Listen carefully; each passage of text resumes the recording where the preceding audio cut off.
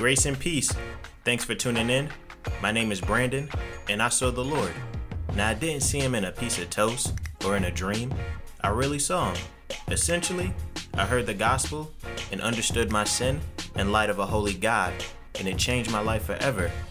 Now I want to share the gospel with all who will listen. I even wrote a book as an attempt to communicate the gospel. So for the next 40 weeks, me and my brother Brent will give a commentary on each chapter. You'll learn, you'll laugh, but hopefully you'll get to see the Lord as well. Love you. Thanks so much for tuning in. Grace and peace. It's your boy Brandon here with Brent. Another episode of I Saw the Lord. Last week was our first episode. I think it went off really well. Brent did a great job just kind of directing and asking these questions.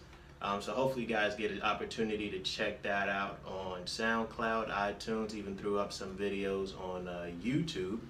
So feel free to check that out. Hit a like and support, share. So we're really excited. We're back again for another episode. We are diving right into the book, talking about what gives you worth and value.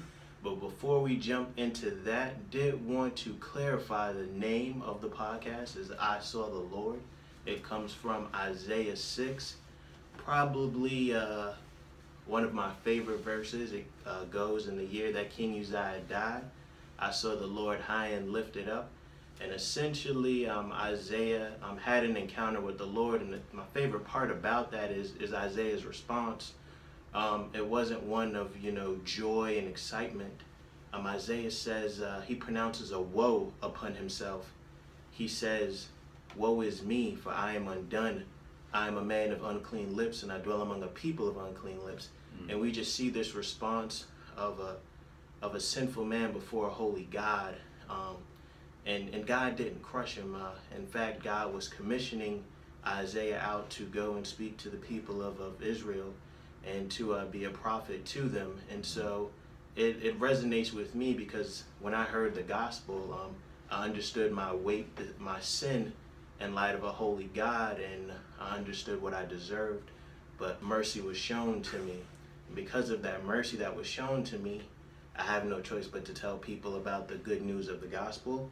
So I know we didn't touch on that the last episode, so I just wanted to make sure that correctly identify what the name of the podcast is and the reason behind it. So without further ado, we're going to get into this first concept: what gives you worth and value. What a strong concept. Okay. What's going on, family? It's good to be with you guys again. B and I just sitting here getting ready to dial into it. So what gives you worth and value? An incredible concept. It's about 4 pages on this concept, but this concept starts, and even if you want to argue, it is the foundation of the gospel. Right? It is literally showing the amount of love God has for you, right? But how are we going to break down this worth and value today, man? So I want to look at it, Brandon, in twofold way. I just want to bring it in the sacred and secular divide. Okay. All right, but I want to start with the secular first. So first of all, just talk to us about that concept. What gives you worth and value? Like you said, it's foundational to understanding God, but not just God, but humanity. And I believe many of our problems stem from not having a proper understanding of what gives you worth and value. Like I said, these concepts, the way I kind of structured them, are universal. Like it doesn't matter whether you're a Christian or unbeliever, whatever you believe in God, you don't. Pretty much everyone can agree that we have worth and value. Right.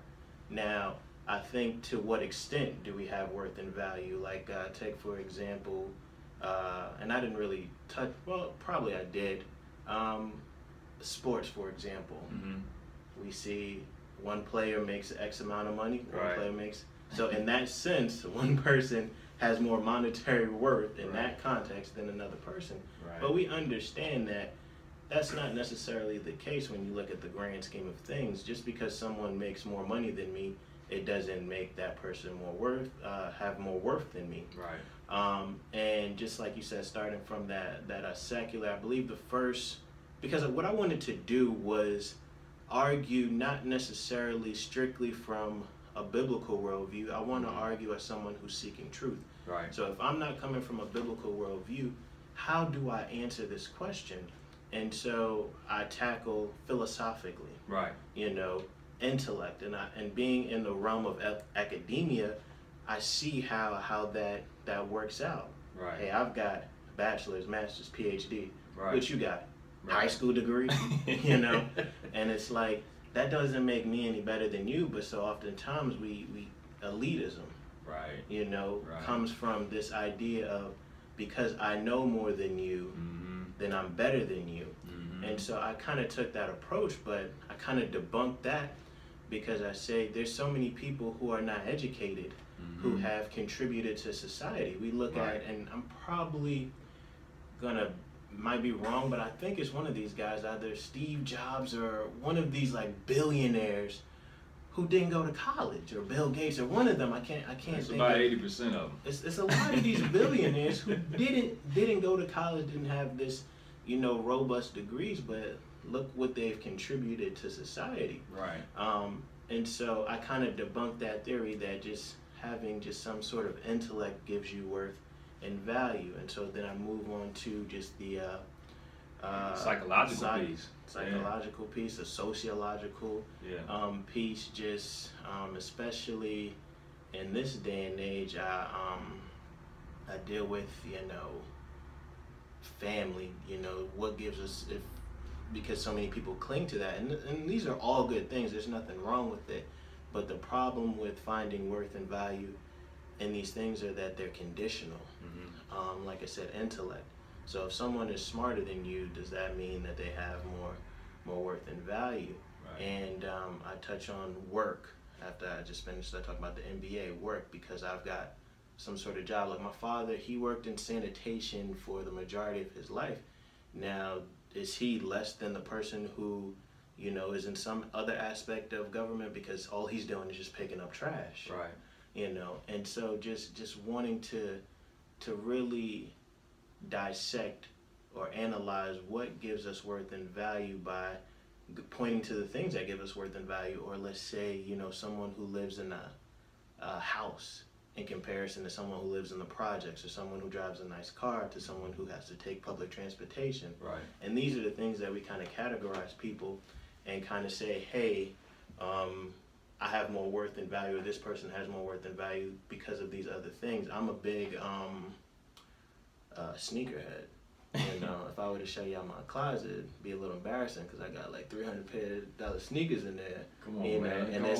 And it's like, am I really finding my worth and value in these things? Am I thinking that I'm better than someone who got some Payless on?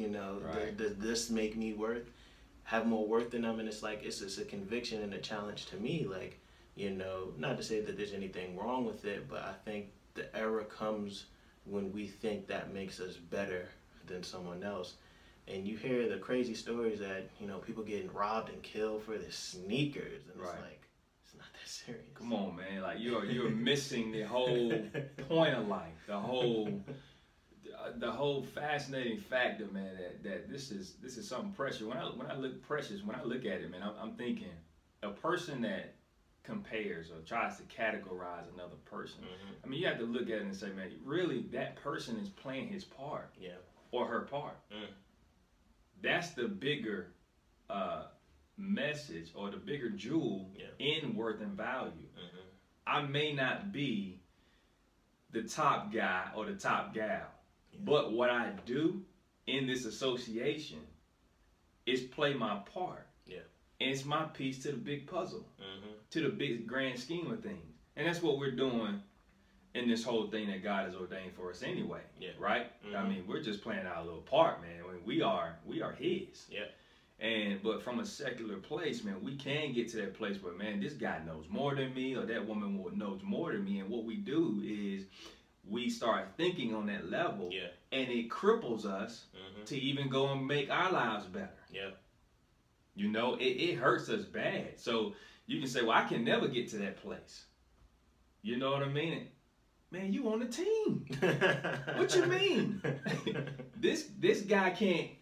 Yo, you know, Michael Jordan, man, the best, arguably the best. Yeah. Right? Who's gonna argue with you? Michael Jordan was the man. But you think Scottie Pippen's complaining? You think Dennis Rodman is complaining? You think B.J. Armstrong is complaining? These guys are not complaining. They on the team. They're playing their part, and they understand. You know what? Jordan ain't gonna win one game by himself. Yeah.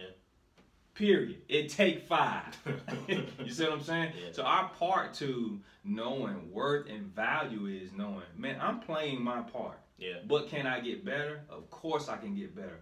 But when you start looking at it, and I love what you said, this is the era where we make in saying, you know what? 2, I play my part. I'm doing what I'm supposed to do, but it's only to an extent. Yeah. Because there's such more, a greater worth and value that the Lord wants us to see. Yeah. Rather than what we want to see that's not even eternal here. Yeah. Right? I mean, how much do you want? How smart do you want to be? How much money do you really want to make? Right? How many championships do you really want to win that you know at the end result don't matter? You did well with your life, but these things have no eternal glory to it, man. No eternal ending to it. Yeah. Right? So we have to put the focus or shift the focus to that. So I love what you were saying, man, from a philosophical and psychological place with that, because we can get that, man. We can get that. I've seen guys, man, that attack knowledge from that perspective. I could have been one of those guys, man. You know, just knowing that it's not about what I know, but it's about how do I act with what I know. And I think that's when we move into the sociological piece of this thing, the behavior. Yeah. Right. So sitting here, B, I want to ask you, man, when you looking at worth and value in your life, what are you placing worth and value on, right? That is not in line with the kingdom. Like it's not in line with what God wants us to have or to really be and to really be thinking about. Yeah, and the struggle with these things is they're good things, right? Like finding worth or riches or cars or family or anything that we place worth in intellect. Any of these things, they're not inherently bad. The problem is when we elevate them over God. Right. That becomes the problem. And so for me, growing up, where I grew up in New York, and there you were either Black, Hispanic, or Middle Eastern. And so for me, I stuck out like a sore thumb. You know, I was always the tallest kid, always the lightest kid. And so we didn't have white people in our school. I was the white person. Albano, man. I had to put it where I had to graduate to light skin. You know, for those who can't see, I suffer from SCS, and if you don't know what that is, that's Steph Curry syndrome. So both my parents are Black. My mama Black, my daddy Black. I come out and I guess I didn't bake too long or whatever the case may be. And so when you're a kid, you different. You different, and people would pick up on that, especially when you're little kids. And now, as I get older, I understand the doctrine of man and just the depravity in the heart of man. Right. Just realizing that we would look for differences to exploit them and ridicule another person. And I always want to be very careful when I say this, because I don't ever want to play the victim. I think I victimize my friends more than they victimize me, because you learn quickly that everybody's got their flaw. Right. Everybody's got something wrong with them, and mine was just more obvious than the other. Right. And so it caused me to not get down, And I would enjoy going back and forth, especially with people I knew. This is all we did was just crack jokes on each other. Right. But my thing was, like I said, before I even became a Christian, I understood the depravity of man.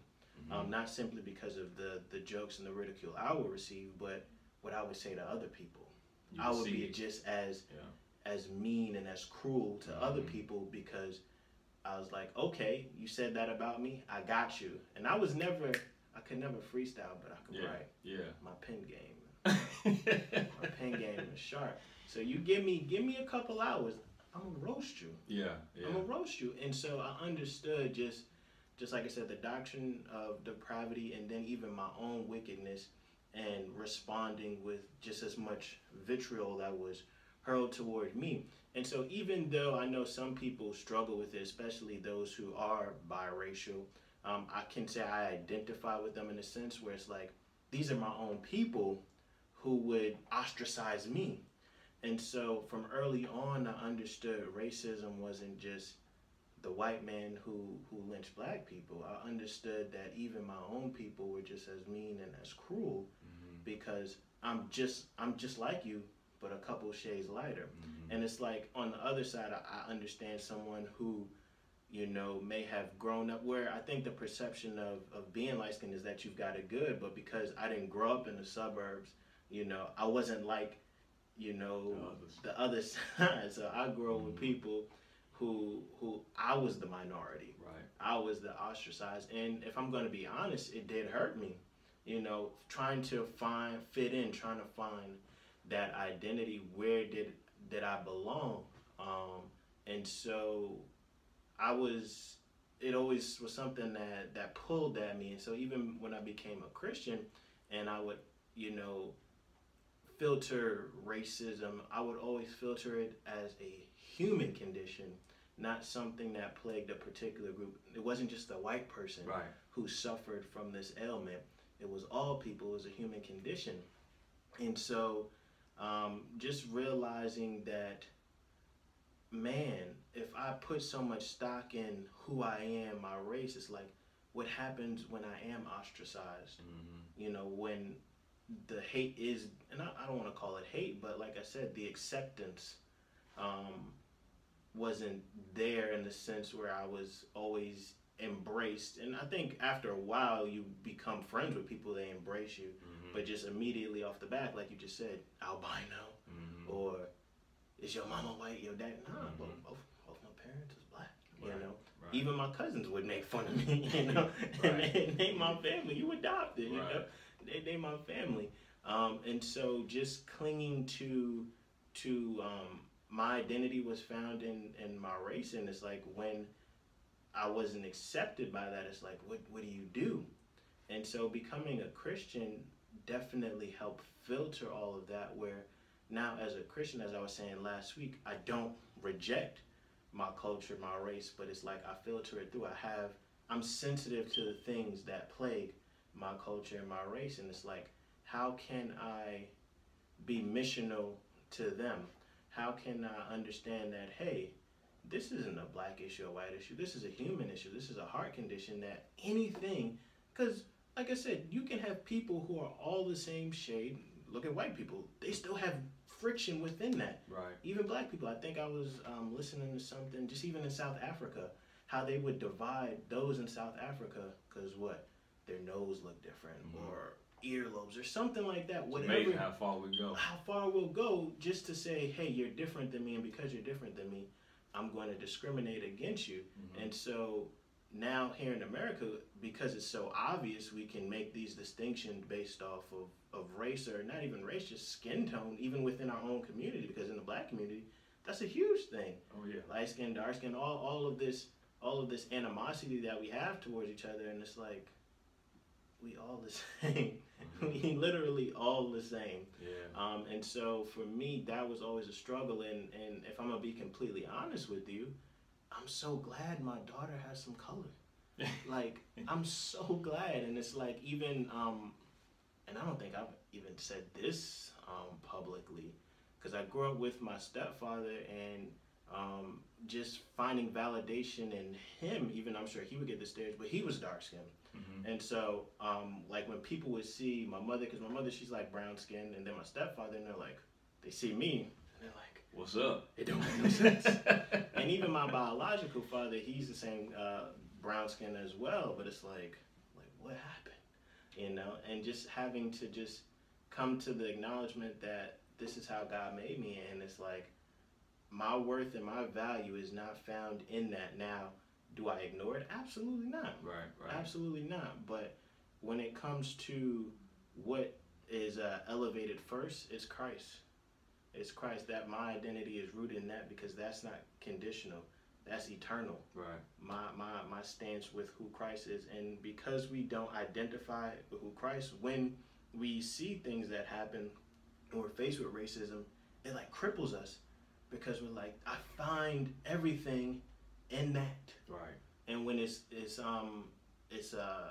someone comes against it, it's like the whole world is like is like shaken. Or even not even going race, but it's like someone who all they're about is success, money. Right. What happens when they lose that success and their money? Their whole life is down. Is down. Yeah. We see it. So that was one of my biggest things that I found worth and value in. And not that to say it's a bad thing. It's a great thing.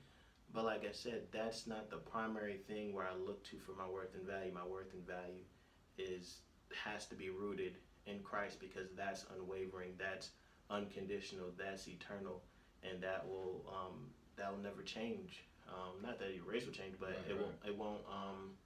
Anything that comes against it, it's like I'm firmly planted in where I stand with Christ, even any outside the distractions that we witness because of racism or whatever the case may be. That's good, man. I found my worth and value in my own righteousness. You know, I grew up, I'm not from the streets. You know, I didn't live that life. You know, I wasn't cut from that cloth. You know, I never sold drugs. It was women in sports or having fun. I'm the party guy, right? I'm Diddy, baby. I'm gonna walk in the club, I'm gonna light it up. You know, we're gonna have some fun. Get off the wall, bro. Come on, man, get to the dance floor, right? Enjoy life. So that was me. But before that, man, I was from the church. My parents were that way. I mean, my whole family is dialed into the things of the Lord. So it's strong in terms of my bloodline. It's legacy, man. It's legacy, man. But I found, my story meant a lot to me. But what changed me was I always wanted to be somebody. I mean, somebody. I mean, I felt like maybe, in hindsight, I could see, hey, man, it was really the leader in you poking at you or whatever. But I went about it the wrong way. And guys were, since I was in the church, I would see top-notch preachers come through the church, wreck the church. And then I saw they were giving their stories like, man, of, I used to be on crack. I used to be in jail. Man, I was a drug dealer. I was a gang banger.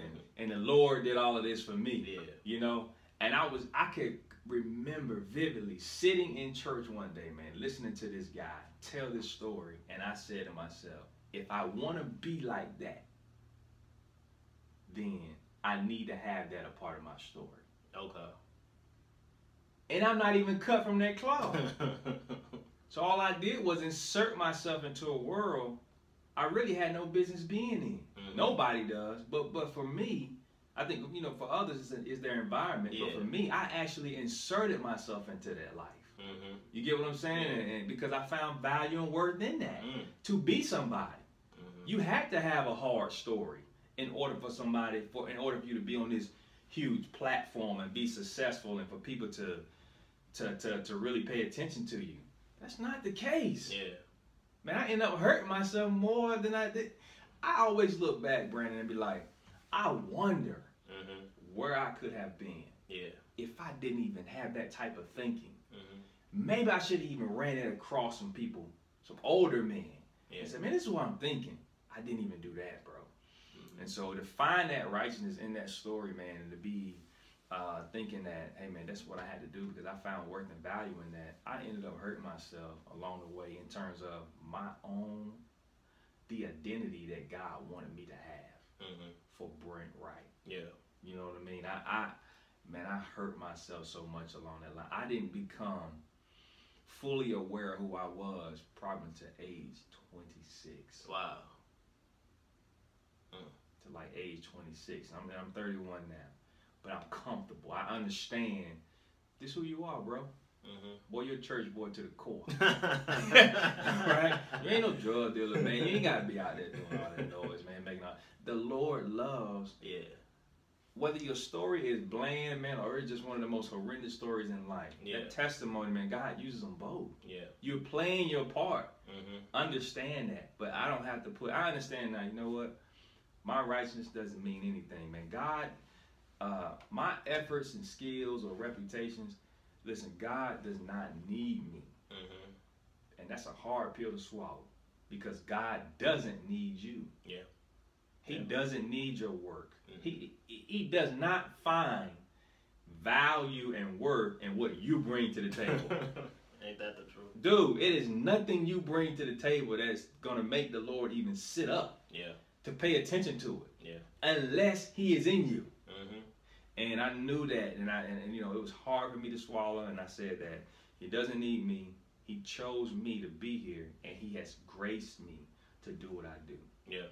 That's when my whole perspective of worth and value changed. So this was a concept, man, that was just like piercing to my heart. And it made me go back in reflection and say, man, even up until now, what are you trying to put worth and value in? Make sure that that's in a line with what God wants you to do. And let me tell you something, man, I live my life in such a way now, comfortable. Yeah. My identity is in Christ first, right? I'm identified with Christ. I was talking to my father the other day, and we were talking about just being identified with Christ, and we said something, man. Do you know to be identified with Christ is the best thing a Christian could ever be? Yeah. I mean, the first word in Christian is Christ, right? To be identified with him.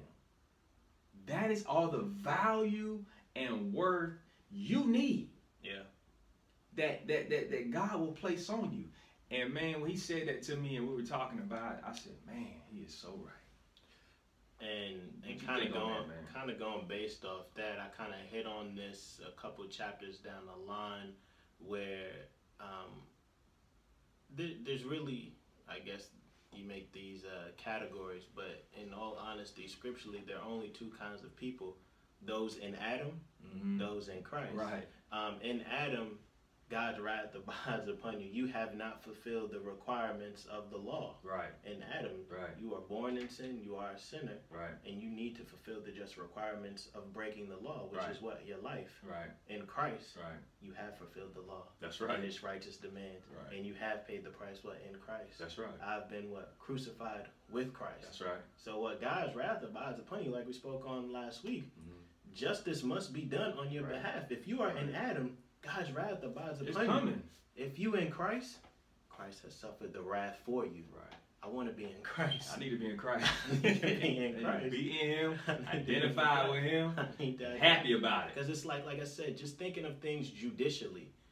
What is your argument when you stand before the judge? Right. What argument do you have? The only argument that I have, I'm in Christ. Right. I'm in Christ. Right. That I've paid my debt. Right. I've paid my sin debt, and what says Christ has nailed it to the cross. Right. It's like I always think, like, Scripture talks about God did not provide a savior for the angels. We don't deserve a savior. We think we deserve salvation. Right. We don't deserve it at all, and we've got so many people who just don't even realize that you don't deserve salvation, but you were offered it. Right. Just stop and think of all the people who are going to stand before God and give some sort of excuse, and God's going to say, I provided a means of salvation. Ain't that beautiful? I provide, but not beautiful for those who've rejected it, though. Right. It's like, I provided a means for you to escape my wrath. Mm-hmm. And you said, forget that. You said no. It's not like he didn't provide a way for you to escape. Right. It's like I can deal with there wasn't no exit. Right.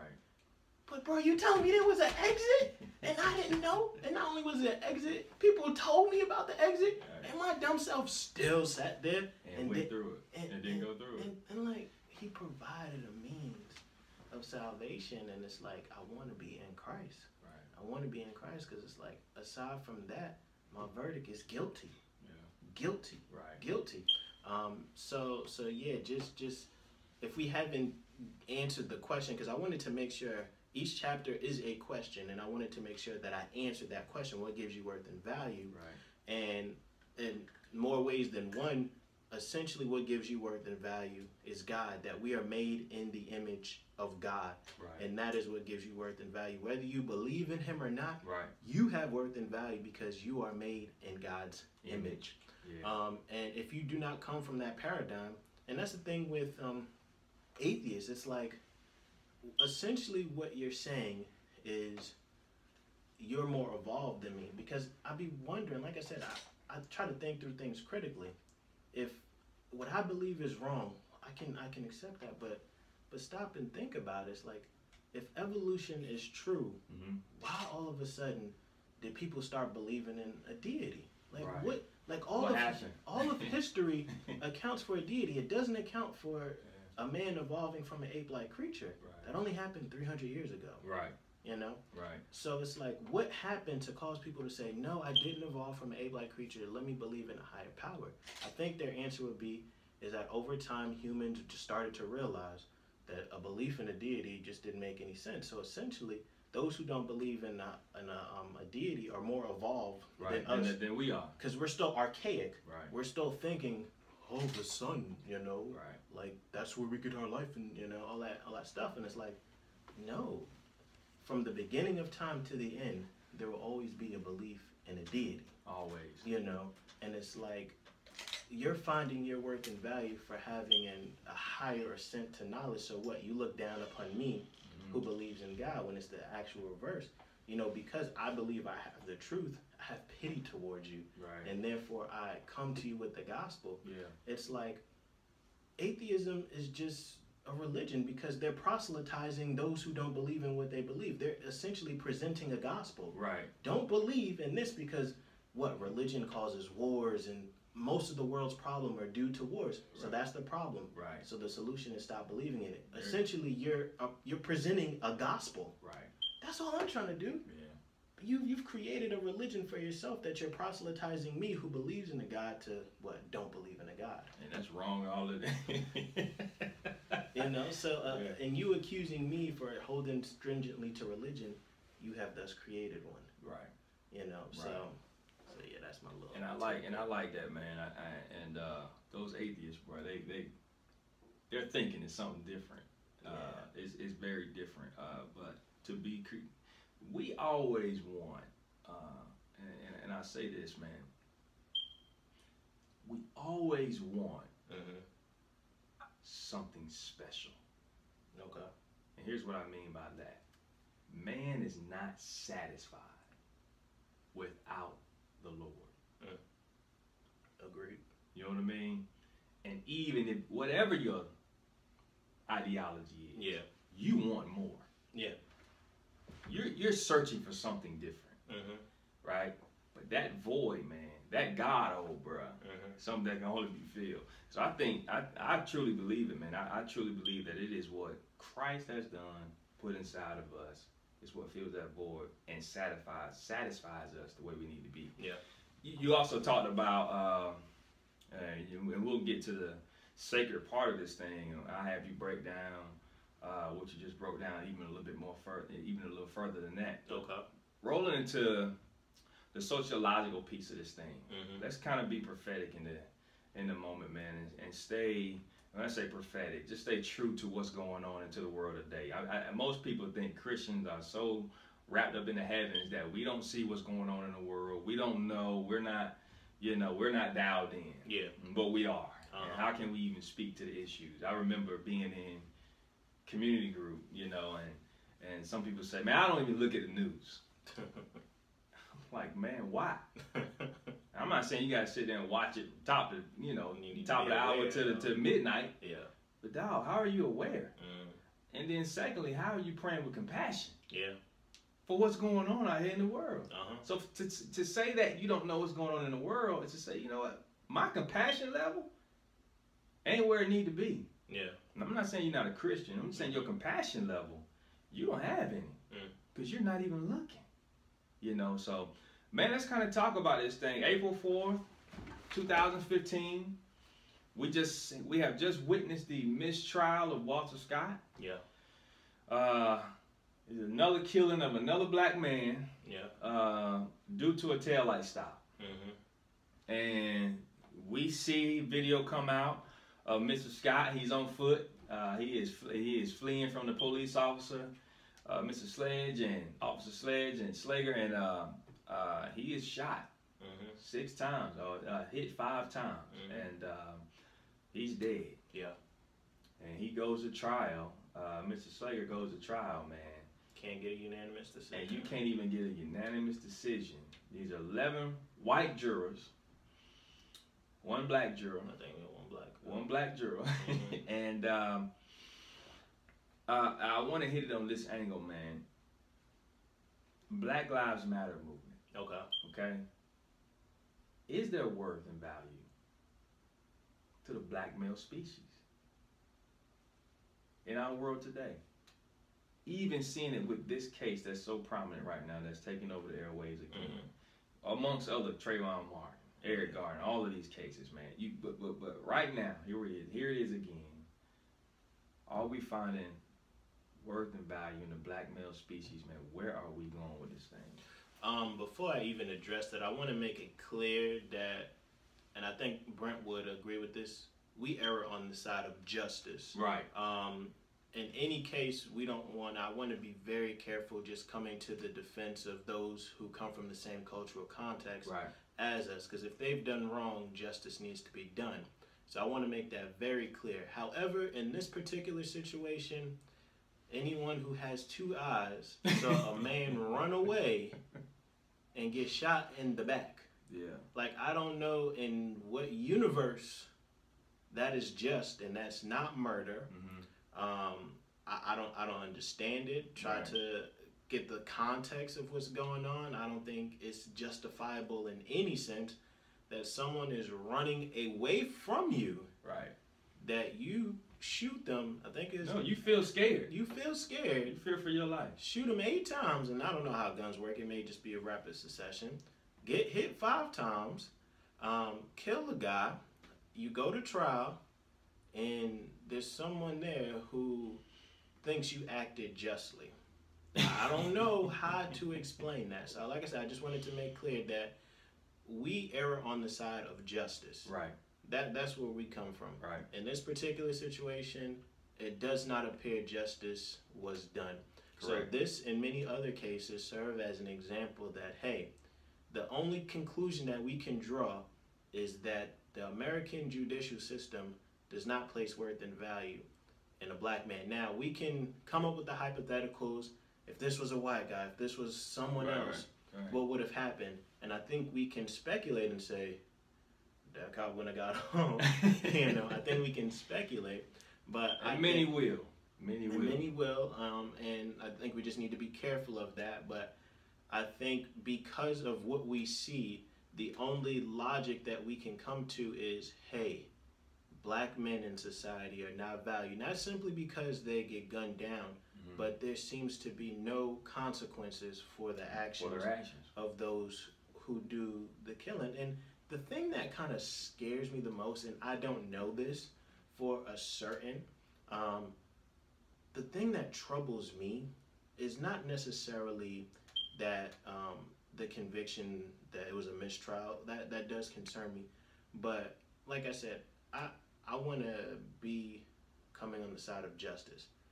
I think his name is Michael Slager. Does he have any remorse for what he's done? Even if it was, in his mind, a just killing, you still took the life of someone else. Well, we know his prosecution didn't. Yeah. it's like I wonder how he feels if he's like relieved that yes, I'm justified in what I did. And it's like that's the thing that scares me the most. Maybe he is, I don't know. But just from I think just history, I think when these guys get off, they feel vindicated in what they did, as opposed to, even if I was in the right, I still took a father away from his kids, a husband away from his wife, that I did that, whether it was a just killing or not. It's like, I can't imagine, even, I think we were talking about it last week, even if someone came and robbed and I had to take their life, there would be some sort of ounce of just like, I didn't want to do that. I didn't want to do that. I had to do what I had to do, but Right. I still took a life. Right. I still took a life. And even those who go to war, it's like we can have our discussions about war, but these guys come back, they killed men. Right. Tens, if not hundreds of men, and what affects them? It affects them taking a life. And so that kind of troubles me the most. I wonder if there's any kind of just remorse over what they've done. But to your question, I think from the outside looking in, if you're a foreigner and you're looking in to America and you see the things that go on, your likely conclusion is that the black man doesn't have any worth because no justice seems to be done on his behalf. And like I said, that's why something in answering what gives you worth and value is so important, because what we do is we look to another human to validate what we are, what we already are in God. And it's like our validation, because any man can just say, you don't have any worth and value. I can strip you of your rights. I can do this, that, and the third. Now, does that mean you don't have rights? Does that mean you don't have worth? No. Why? Because your worth and value does not come from man. It comes from God. And if we don't get that, we're going to continually have these battles where, like I said, I don't have a problem with Black Lives Matter and what they represent. But the problem that I have is we're trying to solve cancer by putting a Band-Aid on it, where we think these social reforms, these social changes can, regulate the heart. They don't. There's got to be something deeper. What will cause another person just to hate someone else because of how they look? Judging is a good thing, but we're supposed to judge someone based on their actions, not on their looks and their appearance. But we judge people based on what they look and based on what we prefer, as opposed to, did this person handle me with respect? How did this person deal with me? No, we automatically assume that's a criminal right there. I see him with his hood, his hat backwards, he's a criminal right there. And you have no idea. You don't have no idea. And that's why I kind of like, I can't really see, but you look at me, you probably wouldn't think, I got my bachelor's, master's, working towards PhD, and it like goes against the norm. It goes against the norm. And so, and I think even in our own community, black community, we have to struggle with that, where we kind of prejudge our own people. Oh my God. You know? I have sometimes. Like, man, come on. What is he doing? Come on, man. So it's like we have to be careful of it ourselves, because we have this misconception that judging is bad, when no, saying something is good is a judgment. But we're not supposed to judge based off someone's appearance. We're supposed to judge based off merit. That's what we judge based off, and people don't judge based off merit. We just judge based off appearance. You're black, you're a criminal. That's what we assume. And so yeah. So I don't know if I answered the question. Yeah, man. Well, I mean, you did, man. I wanted, even when you were talking about just feeling remorse. Let's go back to that for a second. We never know. We never hear, even in all of the cases, you have never heard statements. From the police, from the police officers. You have not heard, even from the the police departments. I mean, you don't know what they're thinking. And it can be assumed. Hey man, you feel this way. I mean, you probably feel justified in what you did. But let me go back, man. This statement from the prosecution, Mr. Wilson. Oh, I think dude, we might be on the same page on this, man. But check this out, man. Look, she says they have to be held accountable when they mess up. Mm-hmm. We don't even get identified. Okay.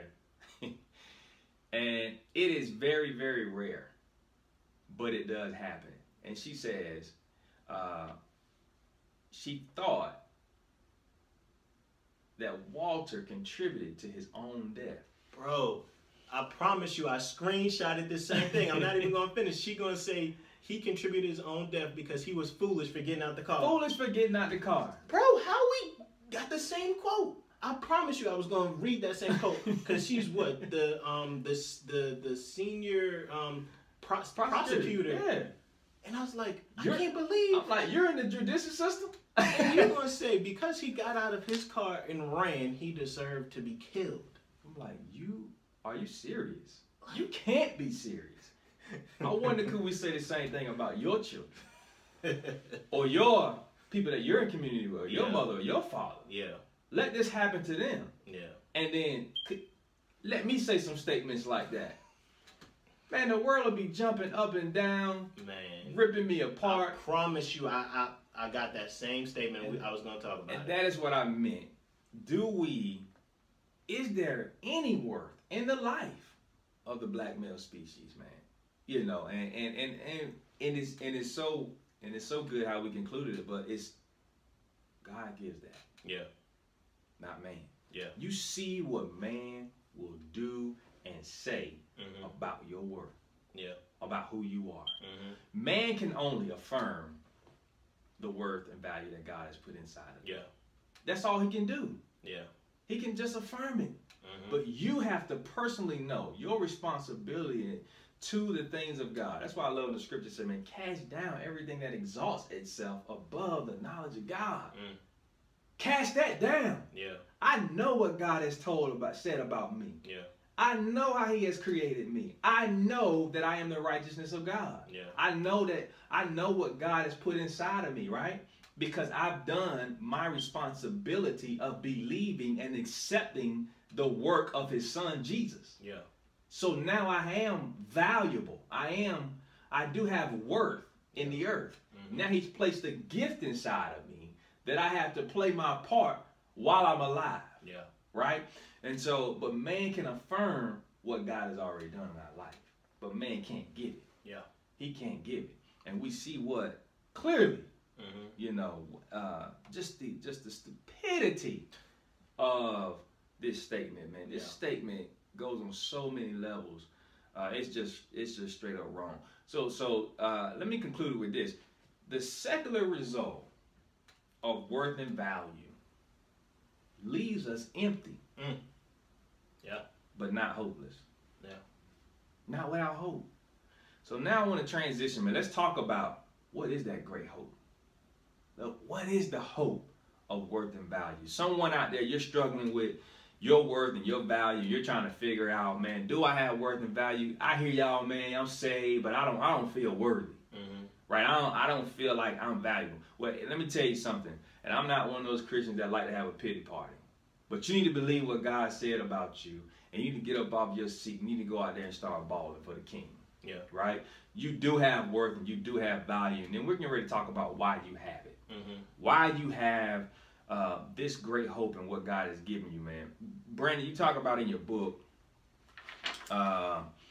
understanding the gift or the meaning of life. Yeah. Break that down, because you talk about worth being understood from that angle. You talked about this being, to have worth and value, number one, it must be on an unconditional and universal level. Yeah. Right? But that begins with life. Yeah. So are you talking with life meaning our very existence? Or are you talking we find our worth and value with our purpose? Like we know why we're here, but do we find worth and value in the gifting that God has already did? Or is it just universal from start to finish? Gotcha. So how I kind of progressed through the book, like I said, like Brent said, once we tackle all the ways that people do find worth and value in intellect, race, family, social status, all those things, and I kind of debunk why we cannot find worth and value in those things, primarily because they are conditional. And so if those things are conditional, whatever we have find worth and value must be unconditional. Not only must it be unconditional, but it must be applicable to all men. And the only thing that is applicable to all men that is unconditional and universal is that we all have life. And so I go into where does life come from? And so again, I pit the evolutionary worldview up against the biblical worldview because that's the predominant, opposition. And so, like I said, if I argue from an evolutionary worldview, I am led to believe that some people just have more worth and value than others. I am led to believe that, and we've seen that throughout history. I know this is an extreme case, but Hitler. I'm pretty sure most evolutionists would deny the ideology of Hitler, but he used evolutionary ideals to what? The Aryan race is more important than the Jewish race and any other people, so thus we are doing a service to humanity by exterminating them. Survival of what? The fittest.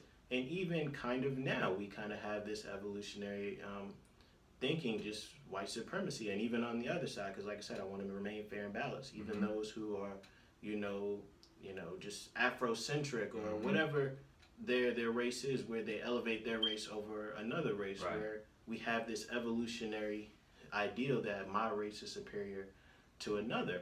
And so I, again, try to say, hey, this is where your logic leads if you hold to an evolutionary worldview. I clearly don't hold to that. I believe no matter what you are, you have worth and value. Why? Because you're made in the image of your creator. Now, as far as your answer or your question, am I talking simply about existence or purpose? I think both. Because what I do is I say, because like I said, I try to think of the counter argument. Okay, we have life. Well, animals have life. So what makes us different from the animals? Did you go into that in the book? What makes us different from the animals is what? We are made in the image of God. Scripture never says an animal is made in the image of God. And so because we're made in the image of God, we do have intellect. We do have emotion. We do contribute to society. But those are not what give us worth, but God is what gives us worth and value. And so coming from that perspective that our worth and value is found in God creating us is the answer to the question, and foundational, because like I said, how I'm gonna look at somebody else who may not be as well off as me, because I think this is probably one of the favorite quotes that I have in the book, is like, the poor person contributes to society because the poor person says, even though I am poor, I have worth and value. So that's why we care about the poor, because Jesus says you'll always have the poor with you. Come on, man. The poor is what to remind you that just because I'm well off, it doesn't give me more worth and value than this poor person. That you're to care for that poor person just as you would any other human being. Or also this, because I don't know if I hit on this in this chapter, but I'm sure I hit on it in other places. Well, people will say, well, if God created us all, why did he create people with disabilities? Why did he create them with deformities? And I say, you see how you frame the question. You frame the question as if the person with deformities and disabilities has less worth and value than those who don't. And God creates those people with disabilities and deformities. The same worth. They have just as much worth and value as you. Probably more. I'm thinking of a story. I work in that world of financial services, but I was reading in that story in Mark, man, where you got this Jesus. Jesus is looking at people give.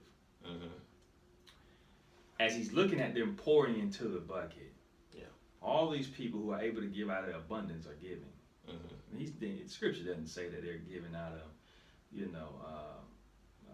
what would you say, a bad attitude, like, hey, I can do this. You know what I mean? They're giving. Right? But here's a lady that comes with 2 coins, 2 pennies. It's all I got. That's all she got. And Christ says something crazy. Go ahead. He says, man, this woman gave out of her poverty. When she had nothing. This means more than someone giving out of abundance. here it is, Christ showing great worth and value. It doesn't matter, man. Yeah. If you have abundance or you're poor, the great God sees something different. Yeah. He sees this poor woman coming and giving, which is crazy. Strikes me, man. This thing that strikes me, man, out of this world, because you know, people sit in the church and say, man, I can't tithe, I can't give it. Yeah. I don't have it. Yeah. And we say, God knows your heart, right?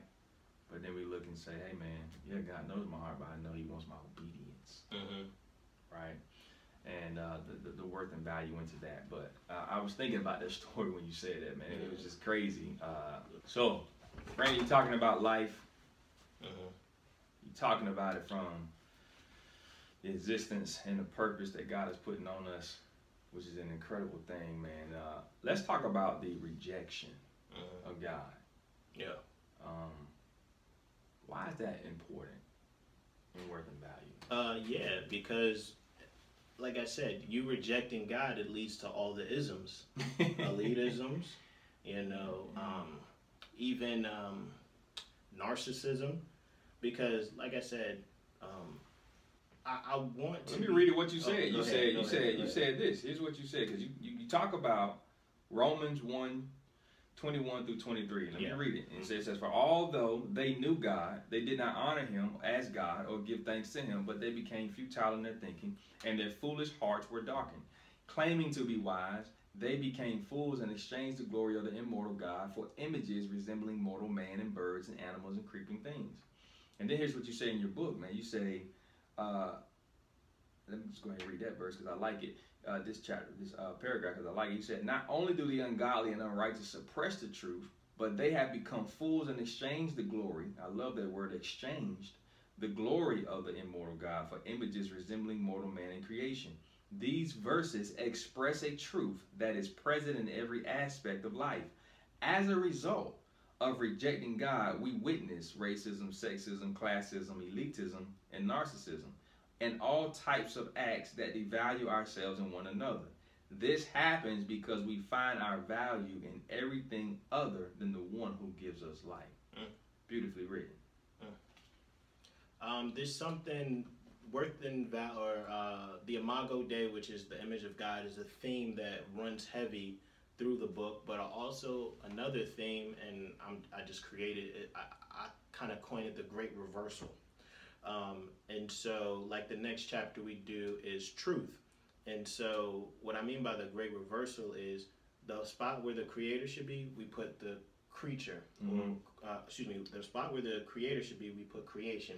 So if God doesn't give me worth and value, I find it in creation. And that's what we do. We find it in ourselves, in our intellect, our clothes, our house, our job, creation.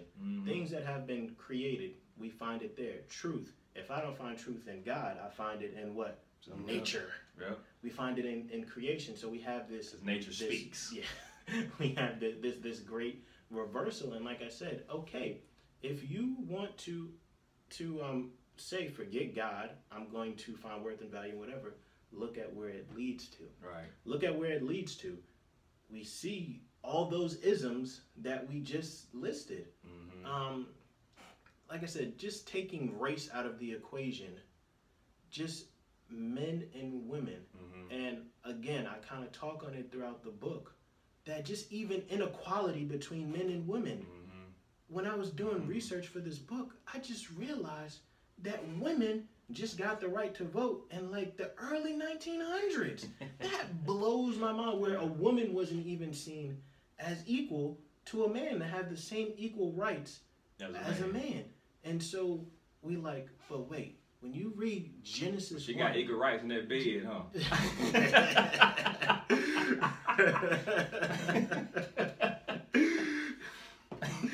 Oh man. Man. It's like, what does Genesis? If you can get the first 3 chapters of Genesis, you pretty much set for life, because God says, I created both men and women in my image. Not just man, but man and woman in my image. She is just as equal as you, has the same equal rights as you. The Bible done said that, but in want to say it's 12. I think like Wyoming was the first state to grant women's rights, and then a couple years later it became something national. But that's not even that's less than 150 years ago. Yeah. That's not that long ago. That's not that long ago. That's not that long ago. And it's like, because we have failed to say, hey, this woman has worth and value, we see all the things that happen, you know? So, like I said, I want to be fair and balanced, not just harp on just the race because we're two black guys, but just acknowledge injustice even on the part of women, on the part of poor people, on the part of whomever has been a victim of someone not finding worth and value in God. And like I said, these are all things that me, myself, are guilty of, because it's so easy not to find worth and value in God. It's so easy to find worth and value in other things, because a lot of the times these things are tangible. And so we find worth and value in everything other than our Creator, but we see the results of this lived out. All right, man. So, man, this has been one incredible session, and I think it's going to get better and better down the road. Yeah, week 2 has just been incredible, man. So let me close it with this point, because remember I talked about the secular end result is that worth and value leaves us empty, but not without hope. And I believe that the sacred result of worth and value will always leave us fulfilled, because we have the eternal God living inside us. He's placed us, saturated us with His image. And man, I want to close on a note that really reaches to the heart. I really rarely hear podcasts that take some pastoral privilege, if you will. I'm not a pastor, Brandon's not a pastor, but we just want to kind of borrow some pastoral privilege and just talk to the heart of a person that has God or doesn't have God. You might be listening, this is brand new to you, or you're struggling with this. And just talk about how to get that worth and value from the gospel. Or how do you passion these people, man, into just the worth and value of the gospel itself. Yeah, absolutely. And I just want to be real careful how to frame this, because there is a aspect of the gospel, and this is last week I wanted to touch on this too when I was talking about the gospel being profited, and what I meant by that. Because essentially I'm profiting off selling my book for the gospel, that's talking about the gospel, but I wasn't talking about that. I meant kind of watering down the gospel, just explaining, half-truths about the gospel without addressing a gospel that does convict, the gospel that talks about God's justice, God's judgment, God's wrath, because those are things most people do not want to talk about. So when I'm talking about profiting off the gospel, that's what I'm talking about. Those who just say, "Hey, Jesus has a wonderful plan for your life," that kind of idea. And so I think there's an aspect when people present the gospel, they say, "Man, your life is so well, everything is going so good. The only thing that you're missing is Christ. He loves you so much. If you would just, accept Him into your heart, everything would be okay." And so they present Christ as the cherry on top of an already fulfilled life. Right. And so I want to be very careful, because that's a half truth. God does love you. Please don't miss that point. But we've got to understand that it's just rooted in that His love for you. You've like you've said, you've brought absolutely nothing to the table. And so we've got to come from that perspective that it is only Christ's love for you that any of this even matters. Right. And so that's where you find your worth. We were talking about this before, that if I have a child, I'm not giving my child for someone else. But this is what God has done, that He saw, I'm going to set my affections on these people who hate me, who rebel against me, and I'm going to give them the greatest gift they can never have. No one has ever done that for you. Right. Your mother, your father, your girlfriend, your wife, your spouse. Nobody has ever done that except God, for him to give his life, because no one can truly give their life, because what? Life is borrowed. Come on, man. Life is borrowed. Yeah. The only one who can truly give his life is God, because life comes from him. And so he gave his life. He does not have to do that. Right. He does not have to do that. And I kind of end with, like we were talking about in Adam, when we look to Adam, we said, you don't have any worth and value because all these things are conditional. They're fading. Earth is just going to fade away. All the riches that you have are going to fade away. Your value is in what? Christ. Christ says, look to me. Look to that cross. Right. You want to know how valuable you are? Look to the cross and look to the price that was paid for you. Look to it and pick it up. Look to it, because it's like, name someone who has done anything remotely close to what God has done for you. Nobody has done anything remotely close to what God has done.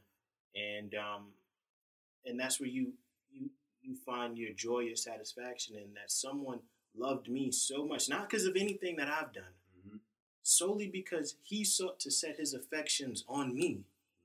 That this person loved me so much that he gave up his life for me. You have never done that.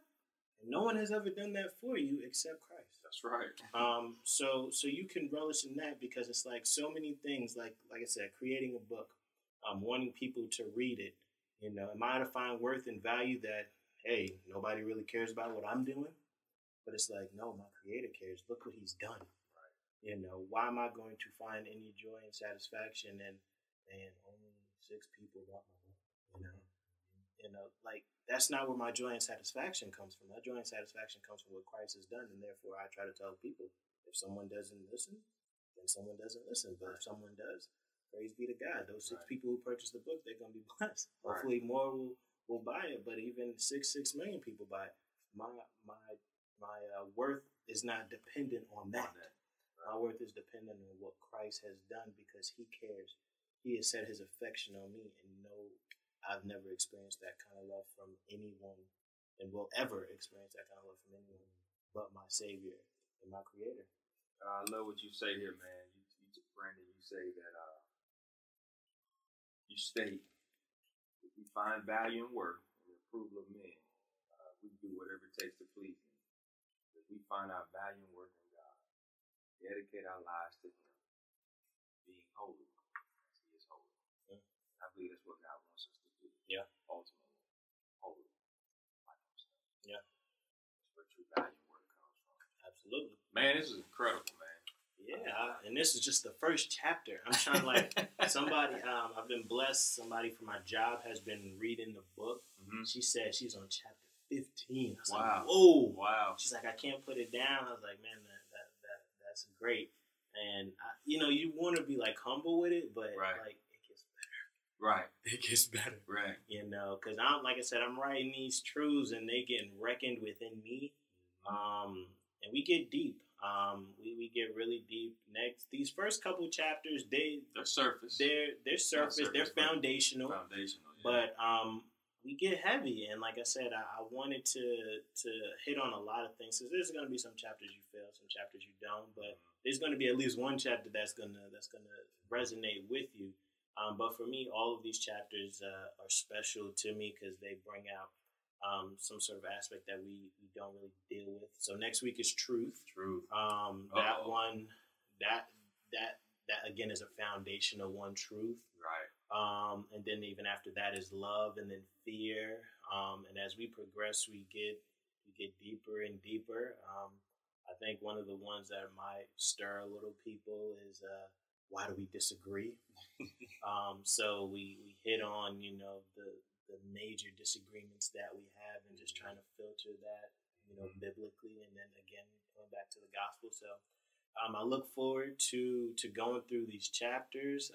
Pray that they bless you, because like I said, this one was heavy, just doing worth and foundation, worth and value. But the ones coming after, brace yourself. Yeah. Brace yourself, because like I said, I try to handle these topics with grace, but I tried not to, skate around the issue. I tried to hit it head on and just be real about it. And I think what people will like about it is that I try to be fair and balanced. I try to be critical of the atheists, but I also try to be critical of those in my camp as well. That I think we have attributed to a lot of the problems that we see, especially giving our cultural climate, just i.e. the election.